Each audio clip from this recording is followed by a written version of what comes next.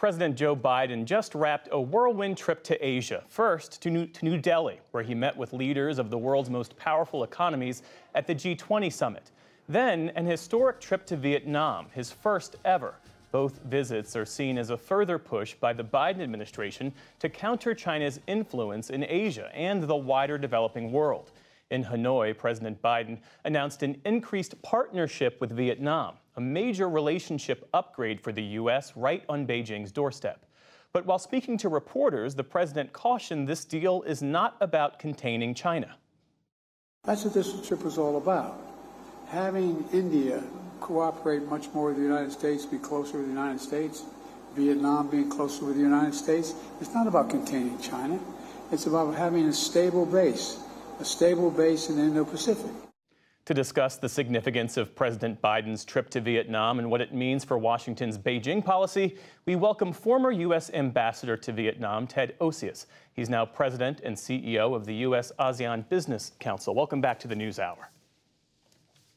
Thank you very much. Great to be here.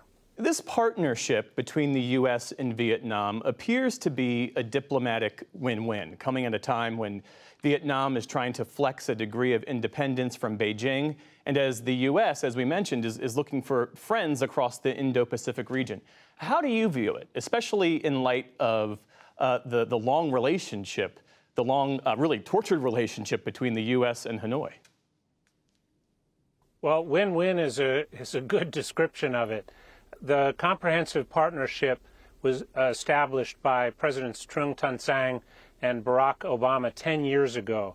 And what has just happened is a major milestone in that President Biden and Nguyen Phu Trong, the General Secretary of the Communist Party, upgraded that relationship by 2 rungs. They made it a comprehensive strategic partnership. In fact, it is comprehensive in nature and it's strategic already. And I think both countries are going to benefit a great deal from deepening this partnership, from accelerating our collaboration. President Biden has made clear that his intention was not to start a Cold War with China. That's how he put it. But that the goal is to provide global stability by building U.S. relationships throughout Asia at a time of tensions with Beijing. Practically, though, how will China view that? Might they see this as a distinction without a difference? Well, possibly. There could be some blowback from China. But if you look at the broader strategy that the Biden administration has adopted, they've created the Quad, a group of democracies. They've created AUKUS, which strengthens our position and those of our allies in the region. They've assembled a trilateral arrangement of Japan, Korea, and the United States. They're working very hard to strengthen partnerships and alliances throughout the region. Vietnam is not a traditional ally and probably never will be. Neither is India, I would mention, where the president also visited. But they're partners. They're strong partners. Indonesia is another strong partner. Whenever we can strengthen these partnerships, friendships, alliances in the region, it's good for the United States. And I would say that it's good for the entire region. To your point, in just the last 5 months, President Biden has hosted the president of the Philippines at the White House. He lavished the Indian Prime Minister with a state dinner. He's hosted his counterparts, the leaders of Japan and South Korea, at that summit that was full of symbolism at Camp David. What is the U.S. presenting as the mutual interest as he meets with these leaders? Well, with all of them, economic engagement is very high on the list. There are shared security interests as well, but they're looking beyond just traditional security concerns and looking at how can we raise all boats, how can we achieve greater prosperity and stability in the Indo-Pacific. And so to that point, what the president is saying is accurate. It's not all about China. Now, if you're Vietnam, you've got China on your northern border, 1,200-mile border with China. You've fought 22 wars against China. It is a factor. But Vietnam also wants a close relationship with the United States because it's beneficial to its goals of achieving greater prosperity. Let's talk more about that, because is this approach by the administration, is it effective? Because there are China watchers who will say that this idea of countering China's influence by building strategic alliances is inherently flawed, because these countries won't want to give up their relationships with China in exchange for a relationship with the U.S. that might be more limited in scope and might not come with the same amount of resources and support. They don't have to.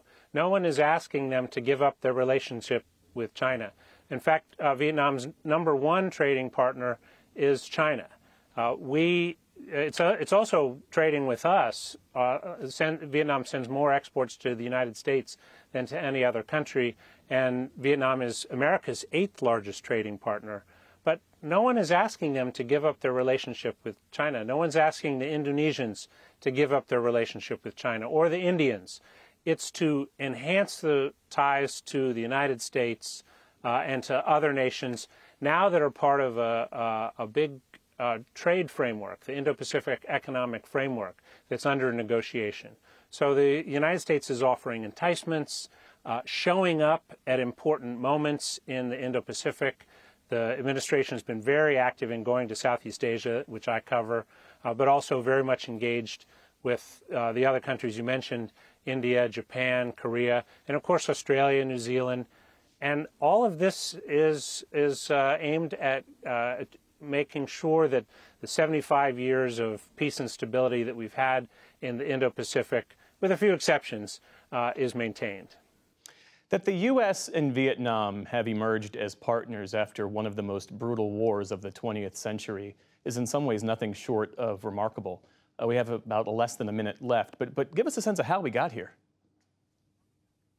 Well, a lot of people took a lot of risks. What they did was they showed respect to the Vietnamese from the Americans. Vietnamese showed respect to the Americans in terms of what was important to us.